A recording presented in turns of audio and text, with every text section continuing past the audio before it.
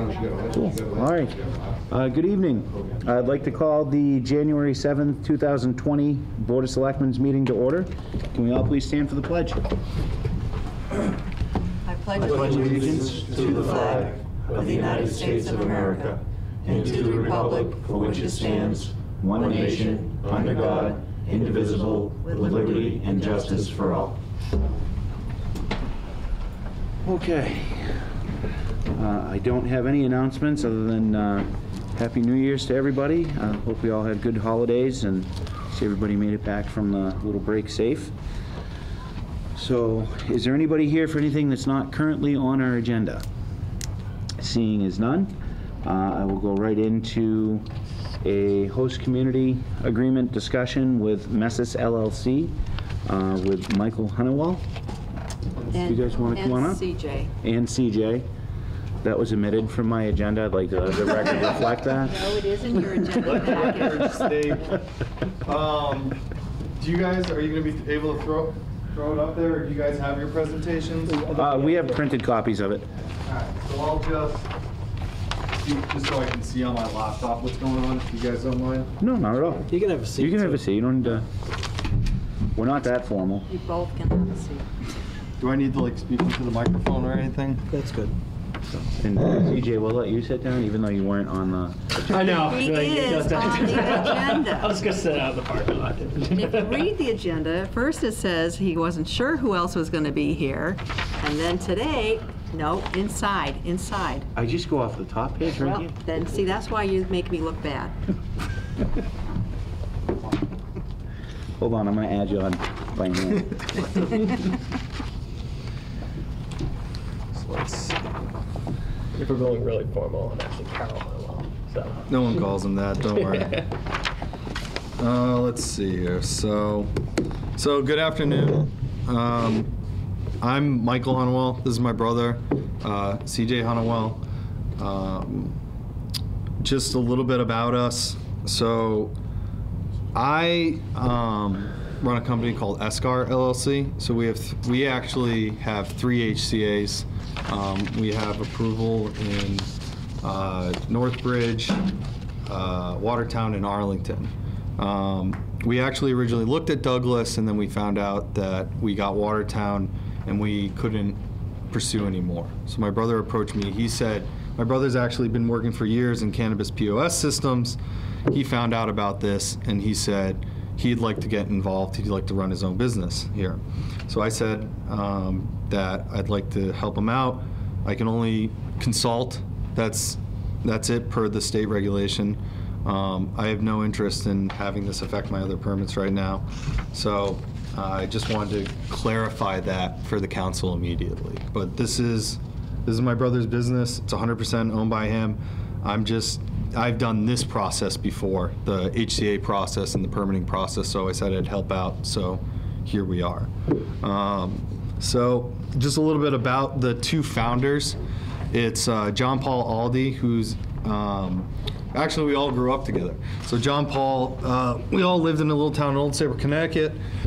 John Paul does years of property management experience. So he runs a company out of Connecticut that does large real estate jobs for both restaurants and condominiums.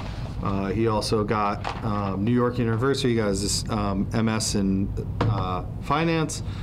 He's consulted with for years. He did a lot of investment consulting for Japanese firms overseas.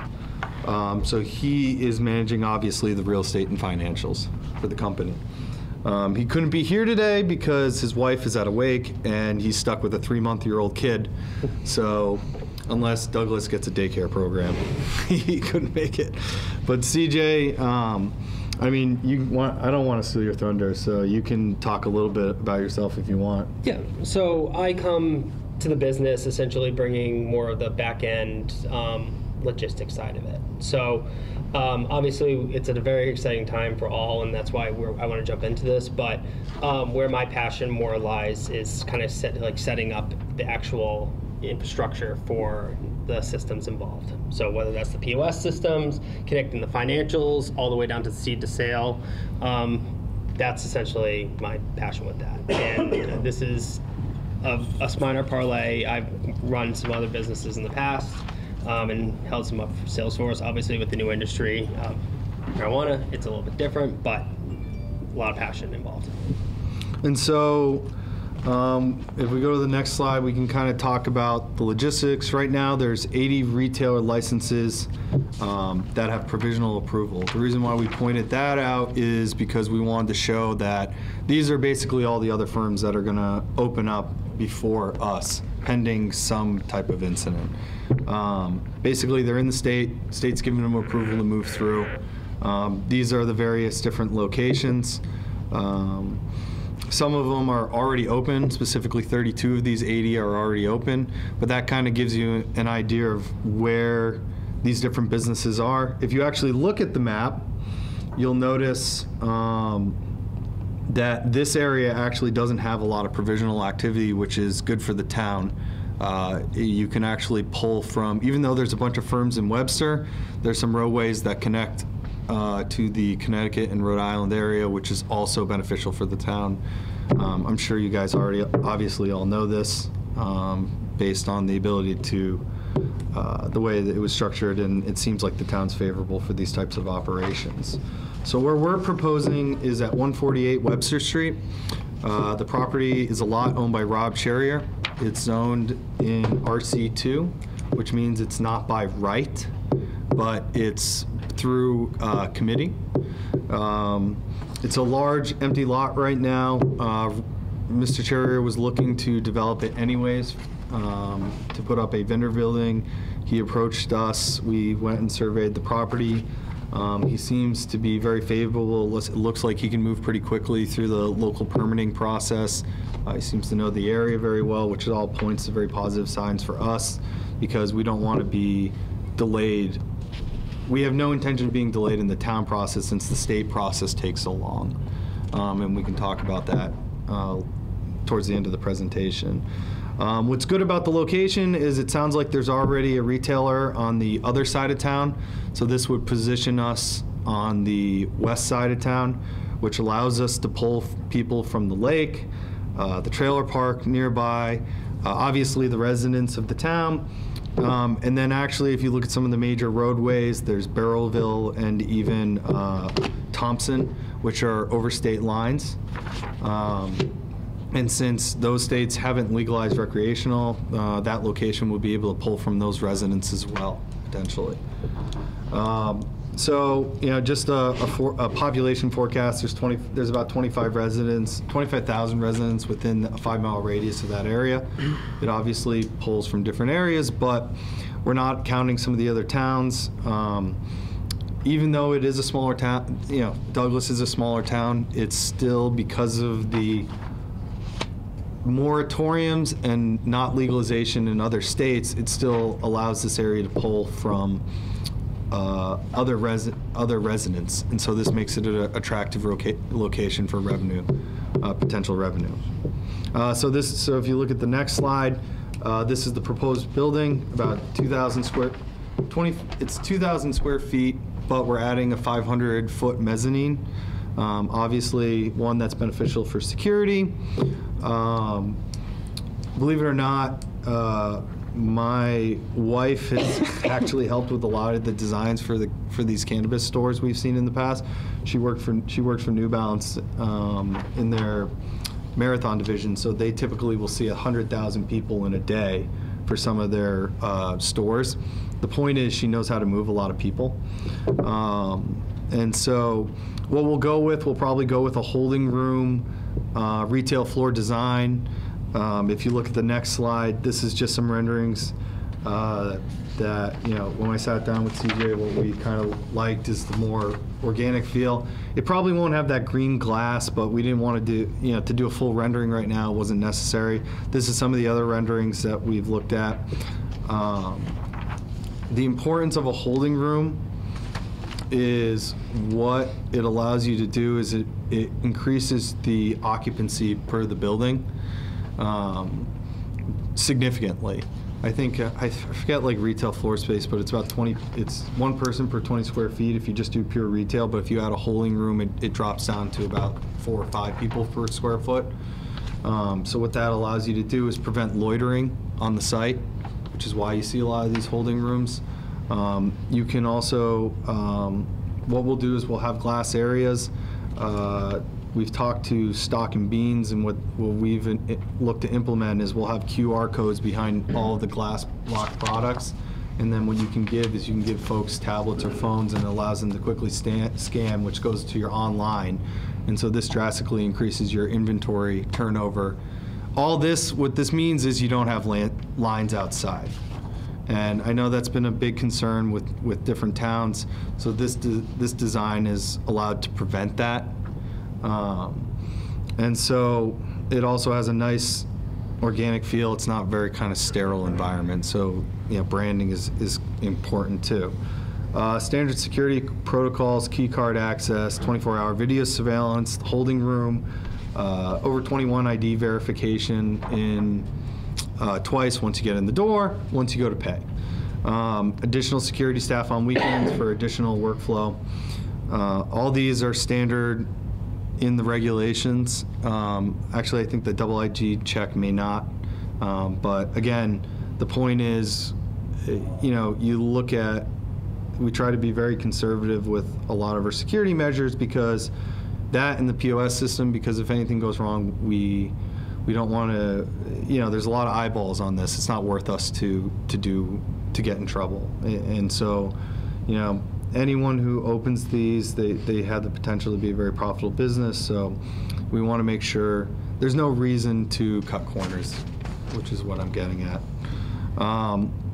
And so finally, what we're talking about with revenue projections. So this is sourced from, even though it says Nucleus 1, all this data is publicly available via the CCC. So our currently the average revenue daily per store is $64,000. That's about $20 million a year annually. Now, there's a couple of things. One, there's been a slight drop because of the vape ban, caused a lot of people to not purchase vape products, so that, you know, they go back to the black market. That ended, so that number will probably improve. The other thing is you'll see more retailers come online. That doesn't mean that this number is proportional, because not everyone is driving hours to the local, to the one of the only 32. A lot of them are getting to the black market, or if you look at other states, you see an uptick in people usage rate over time as they purchase the product. And so what we're really getting at here is, once we think the market becomes saturated in a few years, is the Douglas store will probably settle around something between 1 to 3 million in revenue. And the reason why I bring that up, and the reason why we didn't do financials, is what really dictates the difference between making 20 million a year and 1 million a year or 3 million a year is when we get to open with the state. And so the faster you move, the less red tape you have to go through, the quicker you will realize these revenue numbers. You know, so that's why we talked about the 80 provisional right now. You know, the state, you look at the number of towns, you figure 20% the number of liquor stores, you're probably looking anywhere from 250 to 500 stores eventually. If we get in line now, we'll probably be around the 100th store. So that kind of dictates, you know, and then eventually if Rhode Island and Connecticut legalize and the state doesn't seem to pick up their confirmation rate for these permits, that will obviously affect it. So that's why we tried to pick a lot that was zoned correctly. We have a builder that's already ready to move forward. So we just try to emphasize that the time to market is kind of a big point here, which we think we're well positioned to move forward with. So if we're, you know, if the Board of Selectmen decides to issue us an HCA, where do we go from here? And so we have no objections to the HCA. We've reviewed the document. I think it's actually one of the more fair ones. It's, so, you know, we also know that someone else has already signed it, so it's not worth us.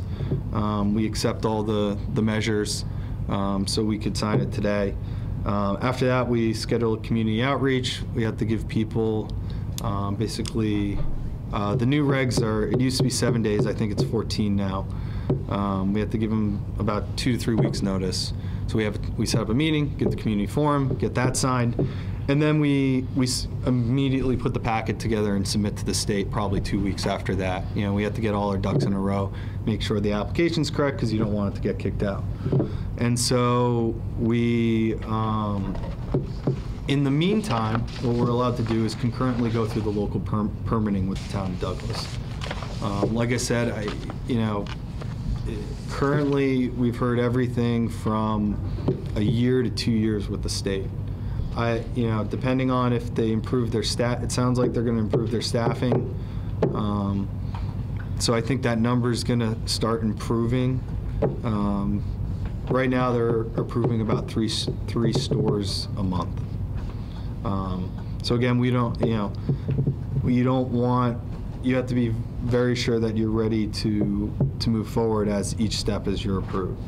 And so after that, once we get approval to build, both with the town and the state, start building, and then finally circle back again for final approvals, both with the town and the state. So that's pretty much it.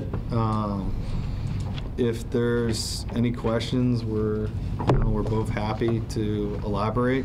So I leave it to the board.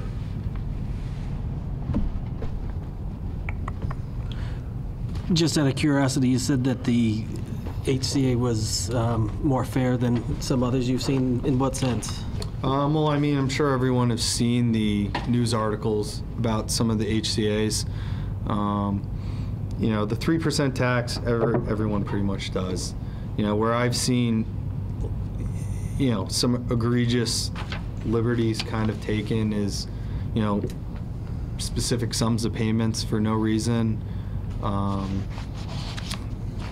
You know, it's staffing, donations to charities, mandatory donations, I should say. Certain, yeah, right? Free love offering. Yeah, I mean, you know, I'd prefer to keep it positive, but that's just, I would say I've seen the HCA's since the news came down about the HCA's not being fair and people starting to look into them. I've seen the HCA's become more fair. Or even in the process when, and, you know, so keep in mind my sample size is 3. So what we've seen, and then, you know, through what we've talked with other people, I've seen where they were fair was, you know, we were lucky in a lot of the towns that I personally was working in, the town lawyer or town legal counsel was kind of looking at where the future of this was going when they started hearing about some of this stuff, and they decided that it wasn't worth the risk to get a few extra tens of thousands of dollars in the chance that down the road someone turns around and hires a legal firm and tries to negate the HCA, saying it wasn't fair or something like that. But I don't see any problems with this. I mean, even the zoning's favorable. You guys did right to build in most of the zones. You know, that's very uncommon. You know, Caroline's Cannabis here, I'm sure they can talk to you about how the zoning hasn't been favorable in a lot of locations. I've certainly experienced that myself. But, you know, it's here. You know, it's not going anywhere. You know, we just try to do everything right and make sure that everyone has a good experience, and I think that will help the town, and it obviously helps the bottom line. I don't think that we have anything put together to sign off on tonight as pertains to a host community agreement. And I know the last folks that were in front of us, we still ended up having, I think you sat down with them. Yeah. to go over one, so I would probably ask that we just kind of follow that same protocol. Right, we're just gonna use that as a template, I would assume, yeah. Yeah, I mean, when we talked, look, you know, our name isn't on, we saw that it was pretty much the same, you know. You're not gonna, and I wouldn't want that, you know, because in the towns that I've opened, there's been the bigger guys, and then when I started off, there was the big guys and then us. And, you know, they obviously had a lot more leverage at those points, and I fought really hard for, you know, what they call like I think it's equal nations clause. Basically, whatever you sign, like everyone else should have the same clause. And so I think that clause is Favored nation. favored nation. Most favored nation status, right? Yeah, thank you. Pull that one out of my desk. But It's a little. it's passe now with. We may put some big tariffs on it. Yeah, there you go. So I mean, like, you know, I get it. I think it's a fair, like I said, I think it's a fair HCA. We're ready to sign immediately. We have an LOI. With Rob, we could probably, you know, get this all together and move forward within a few weeks into the state and just get into the queue. I mean, the important thing is getting into the queue. And then, you know, it's just on you to make sure that you cross your cross your T's and dot your I's. No, it's not Paul. Who's the counsel that we had that helped us write that? Kate Fedorov. Okay, yeah, so we'd probably want to have her. Oh, yeah. Shouldn't be a lot of work on her part. Yeah, I mean, we can, you know, just provide the documentation, but you can tell your legal counsel that there's no revisions needed. Okay. And then good they'll to know. just, Yeah. yeah, you just say there's no revisions needed, and then they just ask for the name, and this guy signs on the dotted line and have it. Sign your life. Have fun. And you're a Douglas resident? I'm not Douglas No. resident, but Natick. Natick resident. He would have been on the agenda if he was a Douglas resident. No, geez. Just saying. In fairness to Suzanne, I did say that you. Thank you. I can. You guys are tough. I can only That takes give a you lot what of I you. have, and if I don't have it, you don't get it. All right, just a question on scheduling. What do we need to do? Do we need to have them back in, or? Yeah, we'd want to get the document put together, have him Right. come back in. We don't need to be meeting for that, and then we just Right. vote on it at the next public meeting. It should be the 21st. Okay. Do we authorize you to sign? Would you, so today's the do that. I 4th, if think there's you have- 14 days, would you prefer? You want it on the next agenda? Is that what you're saying? I don't- Or you just want to Do you have want to him sign? authorize Matt to sign? Yeah, we can Oh, authorize yeah. Matt to sign on it. That's better. Okay. So we'll just attach the. So are you guys voting then for the town manager to negotiate, or what do they call it? Some, To sign it, because at this Yeah. point, it doesn't Just sound a like much of a- signatory. I don't think there's much negotiation. yeah, right? Yeah. We I accept. think we just had it. Messenger's out of work. Yeah. No mas. No mas. Just a question on the bigger universe, or question with this. We have, as a town, roughly 3 licenses that we can give out. I think you wrote 3 into Right. the bylaw. That's So- my memory, yeah. So, So this would be number 2. well, is this by default an agreement that the license would come, or do we hand out HCA's to anyone and everyone and let the? The HCA's come out through, and then he's got to go through the permitting process. No, I know. So if people come next week or 2 weeks from now, it's not up to us necessarily to. Well, I don't think it would be fair practice for us to No, enter into I- more HCA's than what we have for licensing. So we'd have room to do an additional HCA past this one. I didn't go to business school, but I would say that's a very bad idea. Yeah. And I don't. Well, the airlines like to I went to overbook law seats all school the and it's time, a but terrible I wouldn't be in idea. favor of letting anyone leapfrog in front of these gentlemen No. either. I mean, they've come in and But made that's their what, that's up to the presentation. state, though. There's a whole bunch of different think levers that have Well, to be they have to pulled. do their work with the state. We're just talking about our HCA. Yeah. They've come in and they've asked for our HCA, and the general impression I got here is that we're going to approve. Yeah, the state just, you know, in the end, you still have to get approval with the towns, which is why there's the HCA. Right. Which is why there's special permitting, typically, you know, so it's not like you can just like go to the state without any consultation with the town and just show up. And because this isn't sitting in one of the zones, they're gonna have to go in front of the ZBA as well. Sorry, to get special permission, so. Yeah, that's why, and again, because they're 2 independent authorities, that's why we can do them concurrently. Right. So that's why when I was talking to Matt, I was like, we just need to get into the state. Right. And so, And then from I mean, I there, see our task is just approving the HCA. Yeah. If we're gonna go more or less letter for letter, word for word on the one we already approved, that makes it easy. yeah. Our And just- council will take care of the details, but. And then the note is we have one additional one that we can approve past this, and then Correct. it's waiting to see, does it actually go to permitting? Do they actually get a building? So if that ends up falling off, like if the Cannabis Commission comes in and says, hey, sorry, guys, Yeah. you're not, we don't want it to work that way, then we pull that back, shred that HCA, and move to. And there's opening up a there's slot. towns where they're doing that or done that. There's either people who've gotten in trouble or something fell through.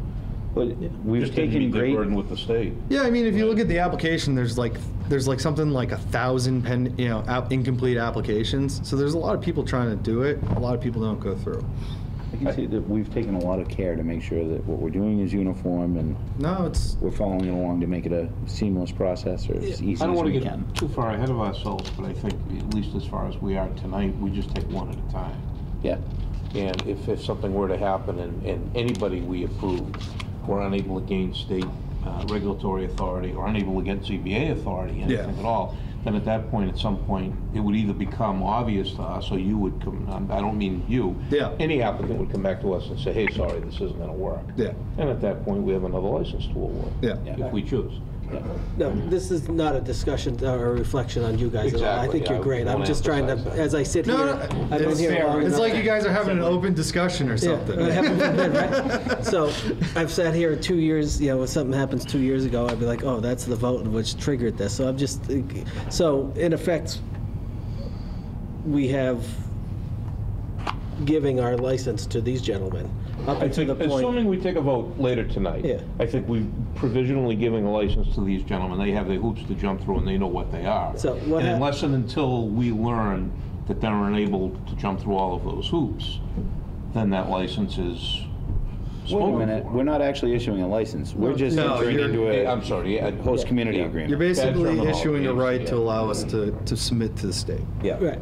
But you're tied to a location, so if the zoning board isn't favorably disposed on the special permit, I think that ends it. Yes.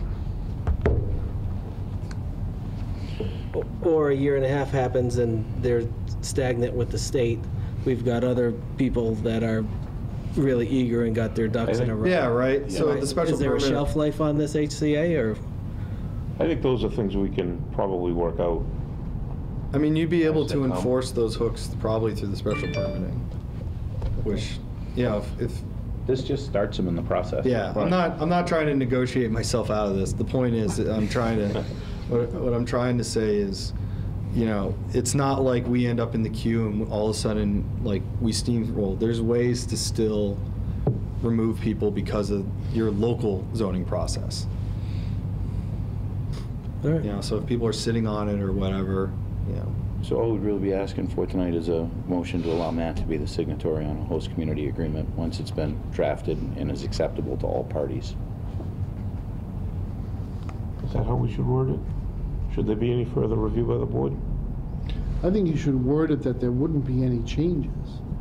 Yeah. Understanding that there would be no changes To our template. to your template, authorize me to sign it, and then it's just a ministerial task. If we're gonna make any changes to the language, I think I wouldn't feel comfortable. I'd have to come back to you. All right. I would move that we empower our attorney to prepare an HCA for the gentlemen that are before us that would have no substantive changes from the other HCA we approved, and give Matt signatory authority over that. Second. You're frowning, is that all right? Well, sounds- I found naturally, it's my natural state of existence. Motion's been made and seconded. It was decent. You could have done better, right, Tim? I think so. We'll see, you'll get your chance. Yeah. All right, any further discussion on that? All those in favor say aye. Aye. Cool. All set. Thank you, guys. Thank you, Gentlemen. Good to luck. see you. Do you need us to stick around or? No, we're Nope. good. Okay. Yeah, we're good. All right, the public safety budget discussion. And we have both of our illustrious chiefs here this evening. Mr. Chairman, before you get started, I just kind of want a word about process. FinCom is going to be scheduling these budget meetings with our department heads as we go through this month, next, and early March. My preference is that they present to you first, because ultimately the budget, when it is finalized, will be the Selectmen's budget submitted to FinCom for review as a document in its entirety. We're not able to make all those trade-offs yet. We're still gathering information on major accounts. But in order to be timely, we have to get the process rolling. But this is the way I would like to do it, because you have the opportunity to give feedback to the department head. The department head can interact with you, and we can decide whether any revision would be necessary before they go to FinCom, which is a little bit more formal setting. So that's, we'll roll this out. You'll always be a week ahead of FinCom with your department heads. Okay. You don't have to take a vote tonight, but anything that pops out at you as something that you want to work on, then we should have a week to do that. That makes sense. All right? Good evening. Good evening. How are you? Are you a movie star today? Not a movie star. Not a movie star today? Yeah. When any TV station asks me for a statement, I tell them I have a face for radio. And I respectfully decline, but they're very, You look good. thank you. That was nice work. Thanks. Yeah, it was, just to get started on that, we had the investigation yesterday, which with a little bit of luck and some good police work and a good dog, we were able to make an arrest fairly quickly. So we're still in the process of investigating, but I think we'll have this one wrapped up by the end of the day tomorrow. So I have everything to worked out ask, well. did the dog get a bite? I was just going to say. The dog ate. Yep. The dog. Dog ate? The dog got his toy. Yeah. My day has been made. Yeah. Thank you. A walking toy. Good boy. I have a sneaking suspicion that there was probably a long list of priors sitting there. Yeah, there's quite a history. Yeah. So he'll be out of work for a while, but it's good for us. So just a brief overview of the budget. There's really not a whole lot of change. The police department budget is basically three components: salaries, expenses, and the cruisers. You'll remember last year we made an adjustment to the cruiser line item because they were making a change in the years of cruisers. So instead of buying two like we were set up for, we ended up buying a third. So in 2018, we replaced 3. Last year, we replaced 3. I'm sorry, 9, yeah, so we have 3 18s now and 3 19s. So the last 2 fiscal years. So we shouldn't have to talk about cruisers till 2024 when we get back on the 2, 2, and 2 track, which will be good. And because there were new models this year, when we replaced those 3 and 3, we replaced the equipment.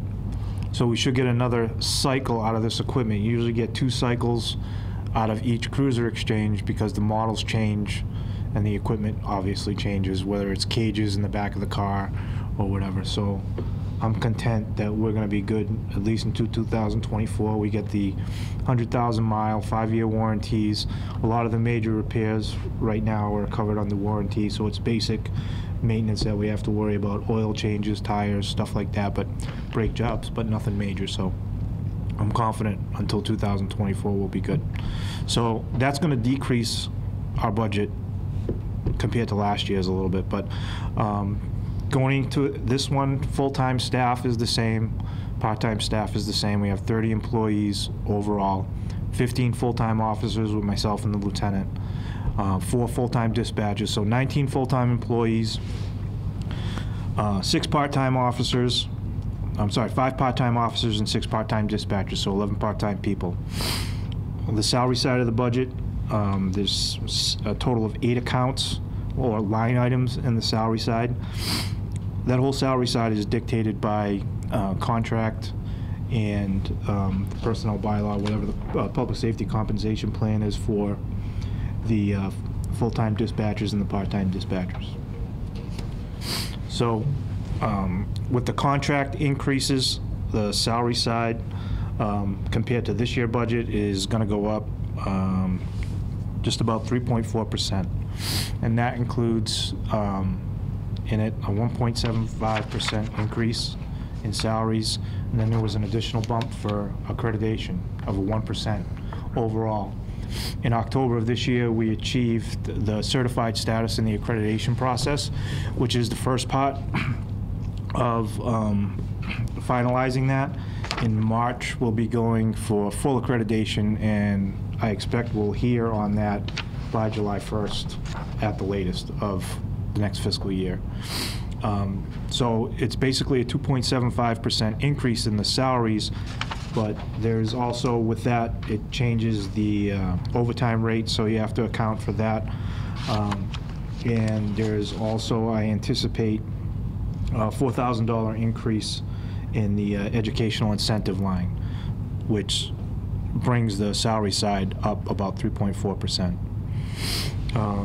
If we move down to expenses, the expenses total from this year is up 1.5%. There's approximately 25 accounts or line items in that expense side of the budget. With 5 of those alone add up to about $95,000, which is about 61% of the budget just in 5 of those accounts, which is repairs, training, our RMS software, fuel, and dues and membership, which some of those things in that line item are contractual as well. So in FY18, our expense side, there was a surplus at the end of the year of about $1,058, and in FY19 there was a surplus of about $1,152. And right now at this point, at halfway through the year, I'm just under 50% salaries and expenses, so we're right where we should be. So there's obviously not a lot of room, and if you look at the last 2 years and you look historically, really what's left in that expense side of the budget, there's not a lot of fat. You're looking at one serious cruiser repair right there that would eat up that surplus of 1,000 or whatever it is. So there's we looked at adjusting some of those accounts, and we came up with basically a 1.5% increase. Should keep us right exactly where we need to be with the expenses. The cruiser side, obviously, last year there was $122,500. That was for the 3 cruisers. So this year that's bottomed out. That's going to be 0. So the bottom line with salaries, expenses, 0 cruisers this year. We're asking for $1,794,238, which is about 3.5% less than last year, but that one big chunk is the cruisers. So you're going to have a substantial increase when you get back to 2024. You're going to see, like, probably by that time close to $95,000, $100,000 increase for those 2 cruisers, give or take. So there'll be quite a jump there. But I don't the way things have been going in the past, if fuel stays where it's at, we average about 14,000 gallons a year. If fuel stays where it is, I don't see us, having to ask for more than the average 1.5 to 2% increase in the expenses. It's just inflation and how things go up. It's, one thing goes down, one thing goes up. We got a good deal on our cell service. That goes down a little bit. Then something else always seems to go up when something goes down. So we're never really getting ahead. But that's a quick rundown. I can answer any questions that you have. Matt, the food line item, that's all McLaughlin, isn't it? He doesn't get much. I'd love to have some, but Gene doesn't. No, that's Gene's.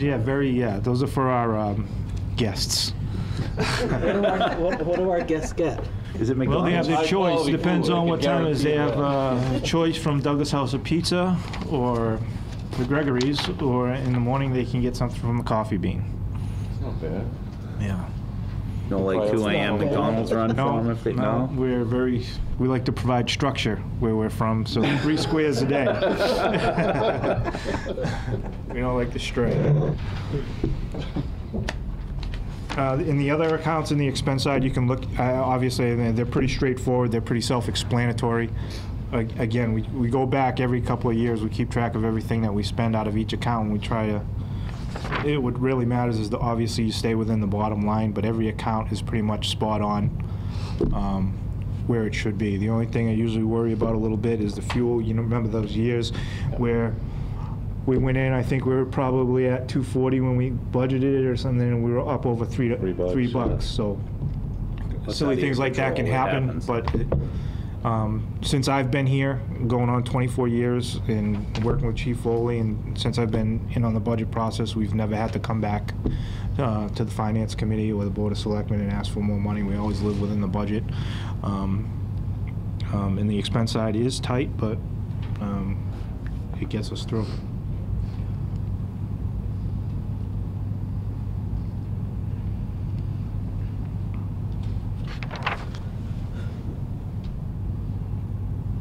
I don't have any questions on it. It looks pretty straight.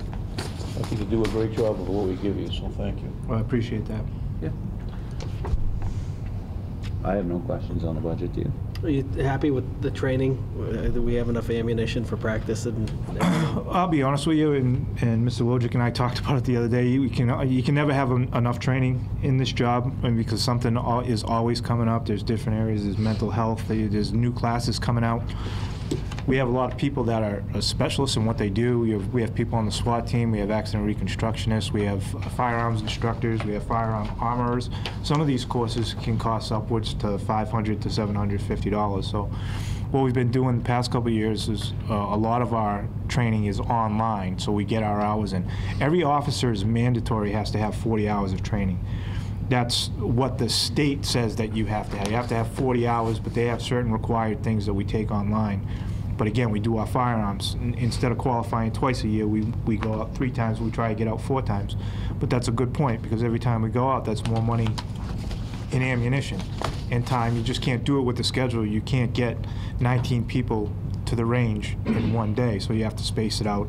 Someone's got to be at work, someone's got to be on shift. So yeah, we discussed that. Training can always be higher, but we're getting everybody what they need at this point. We're doing a lot of the online stuff, a lot of the in-service online, and we bring in for firearms, we'll bring in the Blue Line trailer. I don't know if you've seen it out there, but Matt's seen it and Suzanne's heard it. I've heard it. A lot of flops going on in the parking lot, but it could be higher, but we're getting everybody what they need.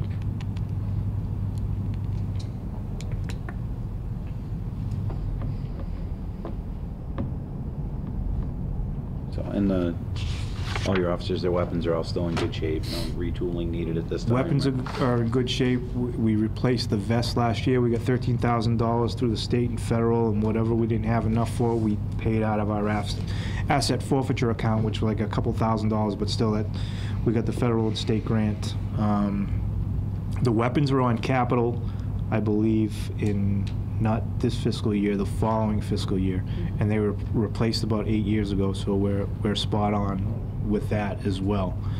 And that's usually, believe it or not, it's usually not that big of a big ticket item, because we trade in what we have, and being a municipality, you get a really good deal on the firearms. So I think we have that on capital. I'm pretty confident that we'll get the nod.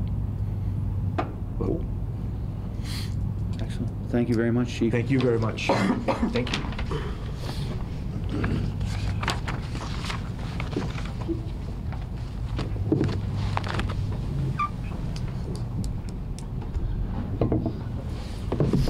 Mr. Fire Chief.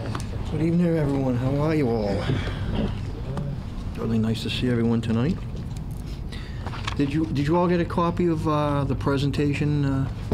All right, good, awesome. Yeah. I know it came a little later in the day, so my apologies for that. That is actually called out on the... We would have blamed Suzanne anyway. So. Exactly. I know Kevin would have. Oh, exactly. Following past practice, Yeah, just wanted to go over the budget with you. Not much has changed as for the fire department or the ambulance department as well. I wanted to go over what we have for staffing. Right now, we have myself, one full-time fire chief, and also a paramedic, one deputy chief, and EMT basic, that's Deputy Furno. 2 call captains, one's an EMT basic and one's an EMT paramedic. I have 3 full-time lieutenants. 2 are paramedics and 1 is a basic. 2 call lieutenants, one's an EMT basic and one's a first responder. We have 8 call firefighters, 5 of them are EMT basics. We have 3 per diem basics that are on the roster. 2 probationary firefighters. In other words, they can't go in burning buildings, or they can come to the scene as long as they're with an officer and what, but they haven't been to the fire academy yet. And obviously our my right hand, my administrative assistant, Lisa. So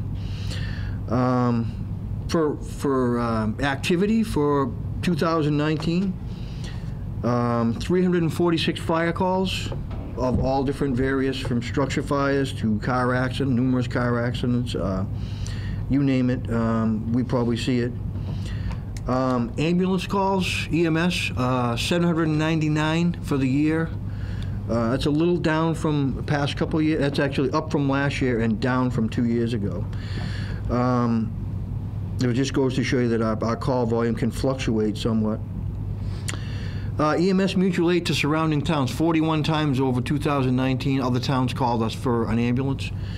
And again, we had an ambulance out of service for almost a year. And so we asked for mutual aid from other towns 67 times.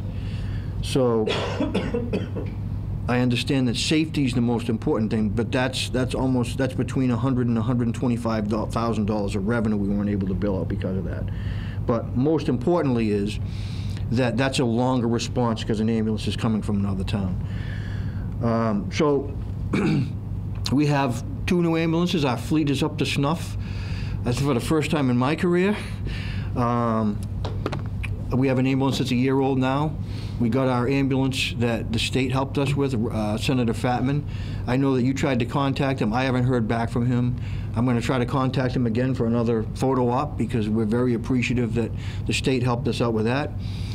And it's our one that's a year old is at Place Motors right now for warranty work because it's already got an oil leak in the gas in the oil pan and a heater core leak. But it's all warranty work. It's to be expected, and it did a lot of work for one ambulance over the past year. So we're certainly appreciative of that.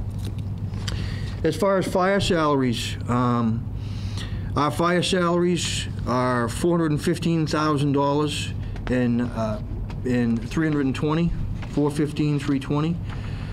It's up a little bit. We lost one basic, and we replaced him with a paramedic, so that's $15,000 more a year, so that's a little bit of a jump.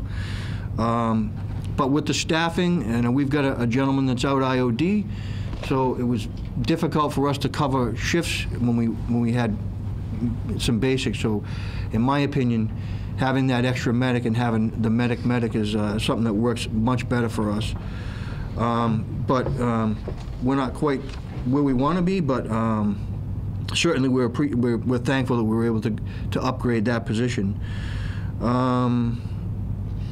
Let's see, what other changes were there in there?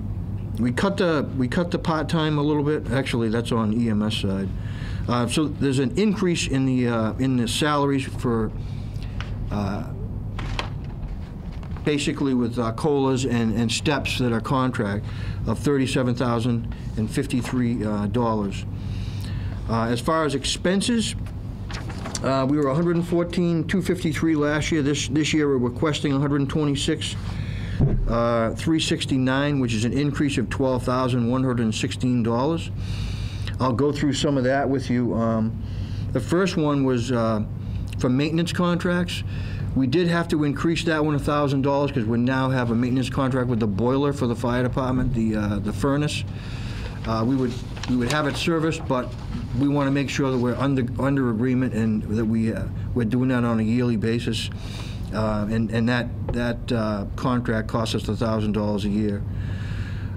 If you go down to 53800 other services, we increased that $3,000. And other services, that increase is so that we can test our hose annually. We've been doing it in-house for years, but it's, with the amount of staffing we have, it's just not logistically possible. You get all the hose stretched out, you get it charged up, the engine's running, you get an ambulance call, you got to leave, and that's not very good. And the other thing is, none of us have really ever been formally trained and certified on how to test hose, and we don't know. We've got a hose tester that's like 20 years old. we don't know that that's ever been calibrated. So we'd rather have a company come in one day, and this is something that's required by ISO to keep our insurance rates down. We're at a very good position where we have a good ISO rating now. I want to keep it that way. So that's required annually to do that by the ISO, and also NFPA 1561 requires that. And it's the standard for annual inspection and testing of hose. And again, that's so that when you're at a fire, hose doesn't burst, and all of a sudden the five guys are inside and they have no water because the hose burst because we didn't check it. So it's definitely something that's good for the town to do and make sure that we're checking. Next we have 55811 is uniforms. We went up on that. Let's see here. We went up on that $2,500 on the fire side, and you'll see when we get to ambulance, we went up on that from the ambulance side. And we'll talk about that because we're going to get into some of the logistics of the call firefighters and making them feel part of the team, making sure they have uniforms so that they match everybody else. Not to be worse than being on the team, and yeah, but you don't get a uniform. It's a little bit demotivating. So we want to make sure that was a request that we asked for. And the other thing was, there are calls where we're not wearing turnout gear, but you're on the highway, so you want to have a high visibility, good coat that's able to be seen, and you're protected from inclement weather as well. So we tried to cover that on both sides of the budget. Also, training, travel for training. The way it's always worked is when we send a call firefighter to the fire academy, they've never been paid for the hours that they're there. It's a 220-hour course. They haven't been paid. Stowe is a good distance away.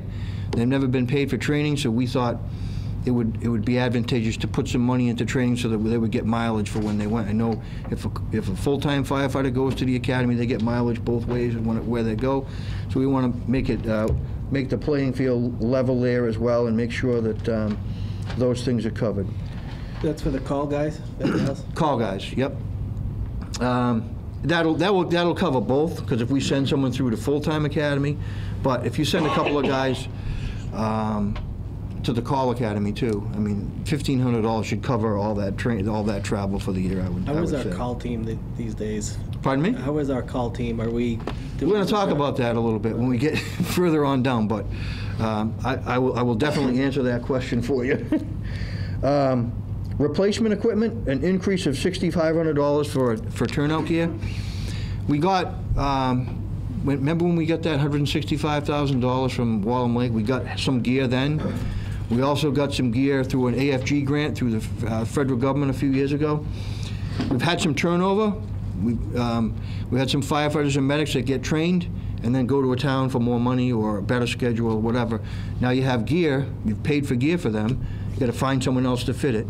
And you also want to continually rotate your gear around. It has a 10-year expiration date.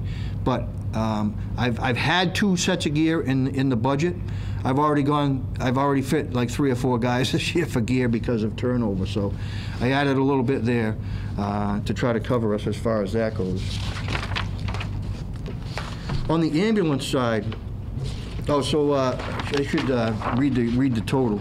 The total for fire, both fire expenses and salaries would be $541,689 is what our request is thus far.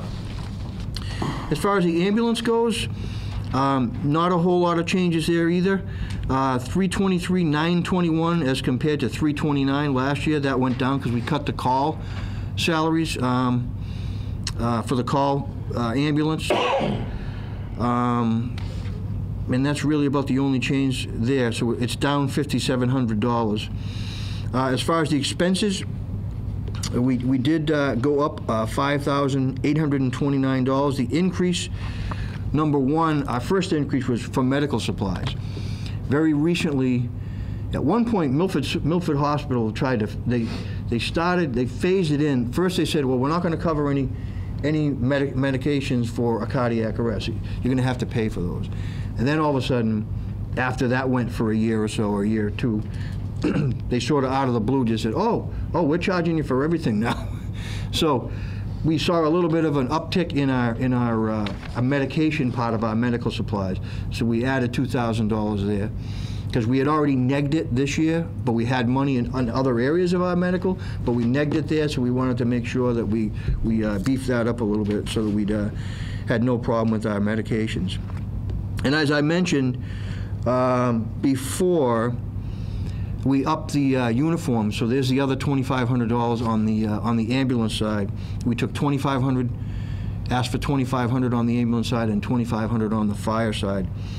So the increases for the ambulance budget for this year, $423,163 with expenses and salaries. And then finally, on the civil defense side, which is our emergency management, we've joined a Blackstone Valley Emergency Regional Group, which is a number of emergency managers in the area from different towns. We meet over in Grafton. It's, I think Uxbridge is part of it, Upton's part of it, Northbridge, Grafton, and we have an emergency management. What we have to have is a local emergency planning team. But what we've done is we've merged a bunch of towns. We're trying to leverage grant money that way so that we can spread it out. We have a CERT team that doesn't have high visibility raincoats or anything like that. So these are things that why we thought it was beneficial to get in a group like this. And the dues for that is $500. So we just added $500 onto that side for emergency management. The one other thing I put bold here, in bold was, please remember to notice that in our 5-year budget, I had asked for a paramedic or EMT basic, knowing it probably wasn't going to be funded, but I keep it there just to document that I've asked for it all along. There are some challenges on the fire department side that I feel that I must bring to your attention, to the attention of the board and also the administrator. And the administrator and I think Kevin had met with one of our call captains. As you know, for years, the call fire department's been the backbone of Douglas Fire Department and has continued to reinforce our full-time operation. However, there's a growing trend that's getting more and more difficult to recruit and retrain call firefighters and EMTs. I think my first 9 years here, I put about 10 people through the call firefighter program at the fire academy. In 2 years, I haven't had one person that's made it or has been on the fire department long enough to actually send them to the academy. They're not coming in the door. And it's really not Douglas, it's just a nationwide trend. And what I'm finding is it's a growing challenge for call firefighters to juggle family commitments with their, sports on Sundays, Saturday mornings, evenings. They're at games. They have other time constraints. And quite frankly, it's getting to the point where the fire service isn't a place that people want to be anymore. They see that there's a huge cancer risk there. They're seeing a rise in suicides of firefighters. They're seeing a rise in just danger and just the things that we're exposed to. People are just like, yeah, I'm out. I'm not up for that. So we're seeing that that's a trend, and so we want to do what we can to try to nip that in the bud and help our call guys out. I'm finding that it's more and more that they're not available. So if you get an ambulance that goes out and you have a crash, it's difficult to get an engine out to support them and make the scene safe, whether it be blocking the scene, making sure the battery's disconnected on the car, or to fight a fire. It's sort of helter-skelter. We want to make sure that we have that staffing, and the staffing is dwindling. So we're going to do everything we possibly can to address the situation. I know other towns are having the same problem. Got some ideas. Talk to some of the full-timers about it. Talk to some of the call guys about an open house and about a recruitment program, an open house. So those are some things that we're trying to do. But some other things that we thought that we reflected in the request in meeting with some of the call members. Some things that they had asked for was number one, to be paid in increments of 1 hour. Right now, if if we go out and we get say it's a carbon monoxide call, and I get there and I deem, well, it's a false call. You can hold the engine in quarters. Well, they come to the fire station, they come from their home, 15 minutes, and say, okay, hold in quarters. They get paid for 15 minutes. They're not paid for an hour, they're paid for 15 minutes or half an hour. Also, something we thought might be good is we'll set a time on the overnight and do a two-hour minimum. If a guy comes out, he gets a minimum of 2 hours. What they make, if a full-time member comes back, they might come back for a training and get time and a half. But what these guys get in an hour, in 2 hours, might be what they get in just an hour. So we're trying to level the playing field and make it a little bit more motivating as far as that goes too. Also, the clock would start when they leave home. I don't see that that's really much of a difference. Rate change verification to reflect one rate. I've talked about this to the town administrator and Kevin as well. For the longest time, we have two rates, or some have two rates. So if you take a person who's a captain on the fire side, trained, certified firefighter, and a captain, and then they're a paramedic. Say they respond on the engine. They respond on the engine, we get to a crash, find out, oh, we got a person that's really injured, we're gonna need an extra hand in the back of the ambulance, move them over to the ambulance. They get paid at a higher rate on the ambulance, but they came on the engine, so they're getting fire pay.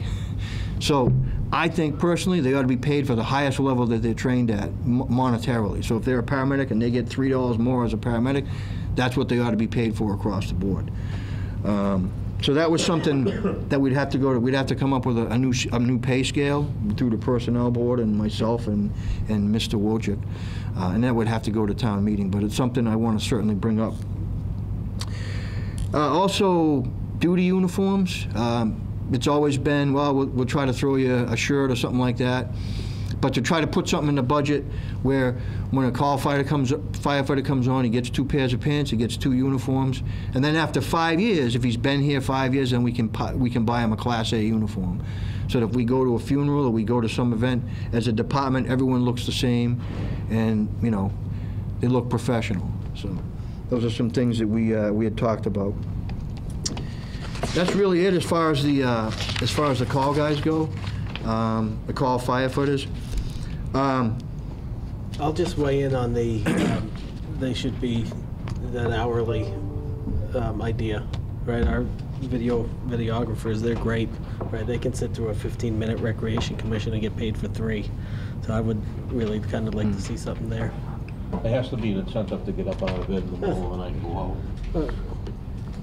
I mean, when we had the fire up here on Depot Street, that was dicey. Okay, I had 12 guys and they got a ton of work done. I was never more proud of them.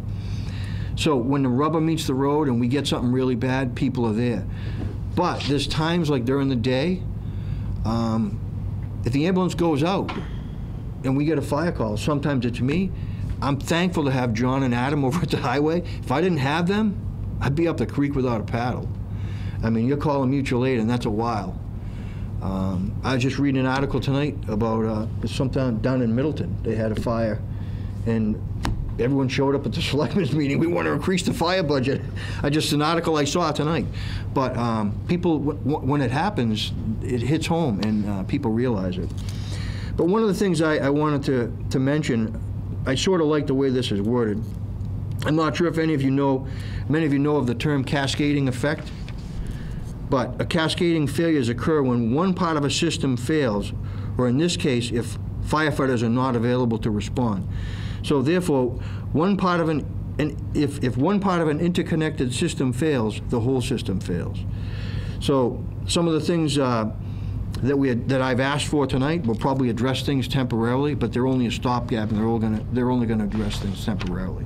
What really needs to happen is that we need to add more full-time firefighters, and when the call guys are there to help, they're absolutely 100%. But the problem is, sometimes they're just not able to be there, and that's something none of us can control. So we got to think about that.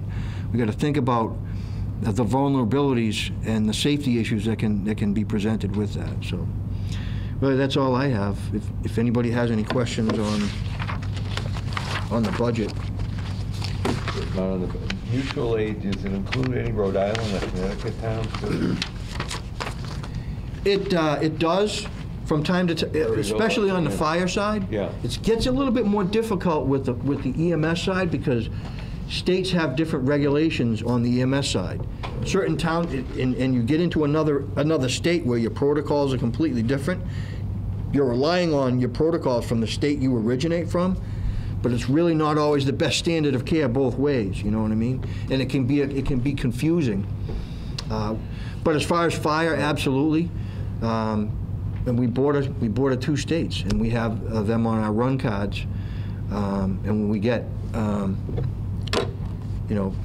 fire department fires or incidents where we need extra help, and if I have a first alarm or second alarm fire, I'm going mutual aid, because even with what we had up here this past March, we got a lot of work done, but we had to go to a 3-alarm in short time. 12 guys working for the first. That's 12 guys is a good start for a fire at 2:30 in the morning. But in the daytime, 2 guys or 3 guys, we're calling mutual aid right off the bat to get them on the road. Call it automatic mutual aid. If they hear, and a lot of us chiefs we have ears on for what's going on in the other towns. If I always say, if you hear me in a bad way, don't wait for me to call. Don't just come, and then we'll sort it out when we get there. So we have our backs as far as that way goes. Thanks, Chief. All right. Thank you, Chief. Appreciate it. Okay. Yes. Approve Class 2 license renewal for all-around auto sales and possible vote. This is the one application or renewal that was not in your packet for all the other renewals. He did come in finally and give me his application. It is complete. So I asked that you would approve it. And I'll have you sign it later. I move that we approve the application as submitted. Second. Motion's been made and seconded. Any further discussion? All those in favor say aye. Aye. Thank you. All right. I believe we're on to minutes now, right? The land purchase? Oh, that's land right. purchase. Land purchase. I missed that one. This is the one that the Department of Fish and Game sent us this notice saying that they are interested in purchasing some land, but they really didn't give us any information as to what piece of land it is. We kind of did the best we could to try to figure it out, but we really think that we need to ask them for more information so that we know exactly what piece of land that they are purchasing before you make any before you do any letters of support. I would agree with that. All right. So if they can't be specific as to what they're looking for, then we can't support All them in right, that. I'll put it on a future agenda if I get the information. Interesting that it's Fish and Game and not DCR. It's my first in 20 years. Term 19. end run comes to mind. I don't know if that's what you're thinking Back of. door. Yeah.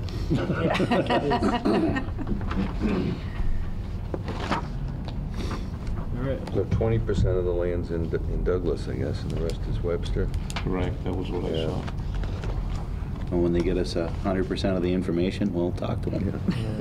We'll get about 1% of the taxes. 0.1. All right, so minutes. Well, just as, while I'll appreciate the Fish and Game's information, are we inclined to do this? Not really. I would not be inclined. Just checking. Making sure you guys are doing your job. Certainly open to discussion, but Yeah. All right. I'm not inclined to talk to anybody. They can't tell us what they're looking to buy. So We're willing to negotiate on an open-ended basis on all issues. I would be more than happy to sell them the land at 5,000% above market value. How's that? Is that good? They need to 5,000? work on their literacy too, because it's not a tract, T-R-A-C-K. A tract of land is T-R-A-C-T. So we Suzanne, clarify what it is they think they want to buy. can we also send the representative a copy of Hooked on Phonics? I feel at home with another grammar specialist seated to the right of me. So. If that's okay. I'm sure our town administrator would be happy to red ink what they'd sent, and The only thing that would If make he it isn't, worse, I'd be overjoyed. the only thing that would make it worse is if it was tracks and they used an apostrophe. That would just, that'd be over the top. With an inappropriate semicolon. Exactly. that's grounds for like a full-blown coup. You don't have an inappropriate semicolon. We're on TV for crying out loud. Yes. Let's not talk about it. But the residents liked the last time we had a discussion about semicolons.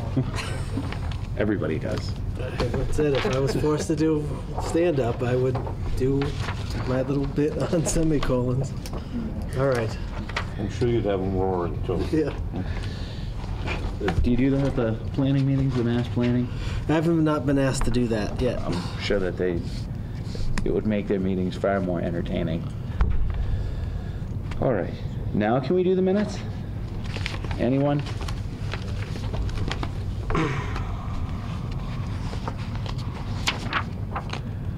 Make a motion that we approve the minutes of December 17. And while we're at it, the executive session minutes of that same day, retaining all. Second. All right, the motion's been made and seconded. Any further discussion? All those in favor say aye. Aye. I will abstain that one. You were being fleeced by a rodent, I believe, at the time. But I was in a warmer climate. Did you go to Star Wars Land? I did. Oh, How was that? Now I understand. My children were very happy with it. Yeah. Cool. If they're happy, you're happy, and that's it. Your report, Mr. Administrator. I have three quick things for you. I'll do the bad news first. We put together some fantastic grant applications for three major initiatives. One was for a replacement of diesel equipment under the Volkswagen settlement, and we were unsuccessful there. We were very surprised by that outcome. The truck we were looking to replace is a 1994. That when we hooked it up to the emissions testing equipment, it blew it up. So That's a bad sign. I don't know if we can make a The truck stronger or the case. equipment? Said carbon footprint infinite. Yeah, you know, unfortunately, sometimes the bureaucrats in Boston, they get real focused on their policy-driven analysis of these grant applications, and they end up with very strange results. I don't want to burn bridges, but I will say this much, that if the towns of Winchester and Westboro need trucks, then they can take their AAA bond rating and go get themselves a bloody truck. And Douglas, that doesn't have cash growing on the vine, should bump up a couple of steps in the analysis. I just think that if you're really serious about climate change and adjustment, then go to the communities that cannot afford to replace their equipment and let the Winchesters and Westboros of the world buy their own. So that's rational my thinking in little shout out politics. to my friends at DEP there.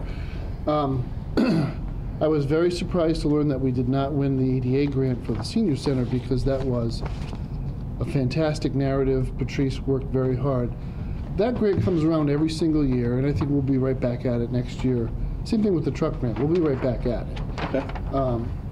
So we're still waiting to hear on the third, which is the IT best practices grant. We did look for the full $250,000 there, because we want to leverage money approved by town meeting for the backup generator to build in the redundancy and cybersecurity that we need for the rest of our network. So we're still holding out hope. I'm referring to the IT guy as Obi-Wan Kenobi, because he is my last hope at this point for a nice big grant this year. Better news. As you know, the supplemental budget was signed by Governor Baker. There was a Chapter 90 increase for most municipalities in that. So we're up $36,485. So for a total for fiscal 20 is now 401,333. So we'll take every little bit we can for roads. I recall the last increase was in the hundreds, not the thousands. Yeah.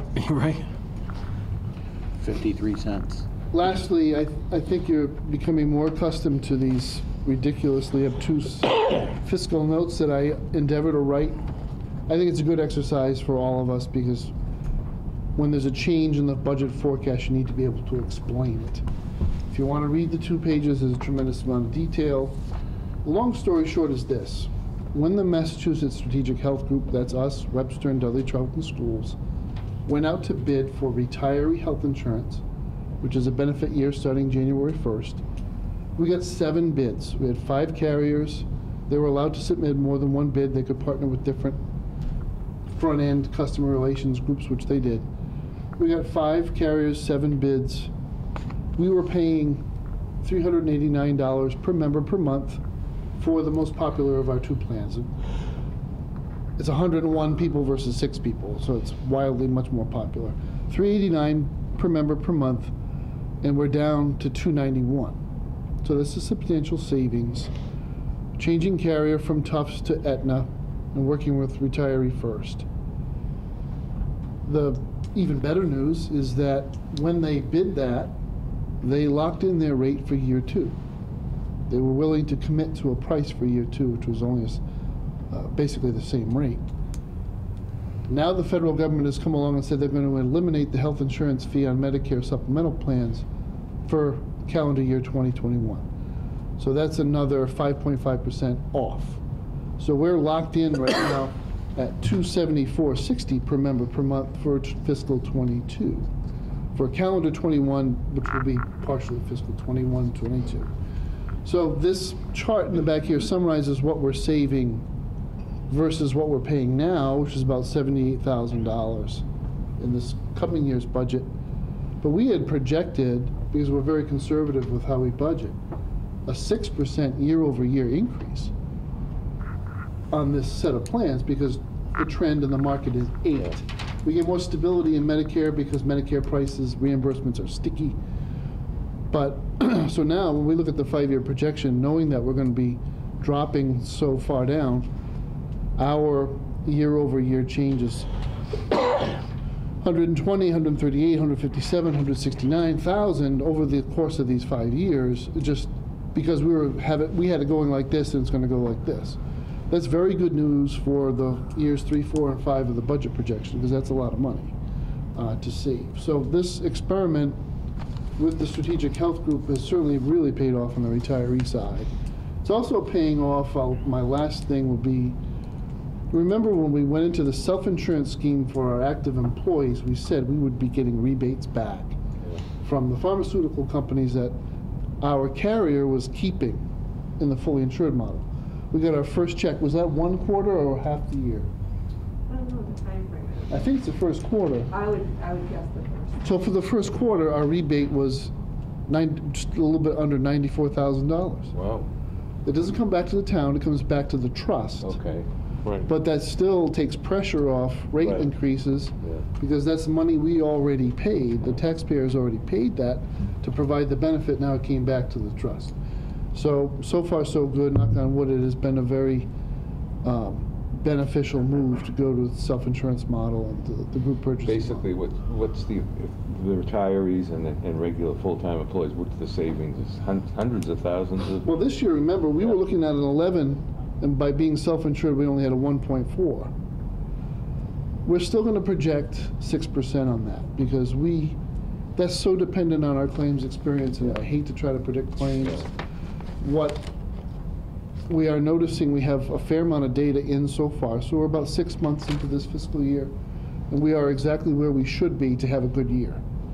So we want to end the year at about 85% of our working rate paid out for medical expenses. That would be the target. We started off nice and low, which is where we want to be as a high deductible plan. So for the first quarter, we were at 45% medical loss ratio. We're up in the 60s now, but that's about where we should be. We see a lot of activity because we have a high deductible plan in the last 2 quarters. So we're just holding on, hoping that we end up at 85. But if we end up there, we should be looking at a renewal that's something that we can swallow, a single-digit renewal instead of double digits. Getting back to the flatter line, a flatter climb on retirees, how does that affect our OPEB liability? Well, I think it should be reducing. We will. We'll Yeah. report that at the end of the year. Okay. Do these annual adjustments, but it will help. Excellent. As well as changing to the high deductible plan. Yep. You know, anytime we make these changes, it'll help us. Good. Our count is going up though. I think we're up to 107 for next year. Yeah. From 107 to 110. We anticipate 3 retirements. Nice. And the budget, the 5-year forecast builds in, I've built in 2 a year, just because I think that's prudent.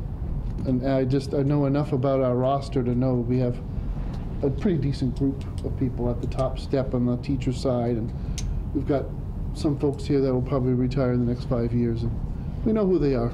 I think 2 a year is We've reasonable. also made changes to our health insurance policy too, that allows them to get off our plan. Right. And then one time only, but then Come come back on. come back, So- right. So those little changes that we've been making over the last year and a half as different situations come to us, we've been kind of tweaking that policy as well to kind of benefit the town and not hurt the employee.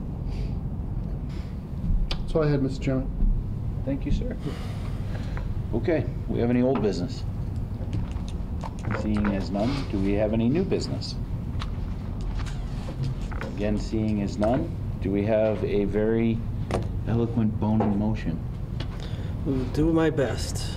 We make a motion today at this moment to move into executive session for the purposes of collecting bargaining and interest in real property.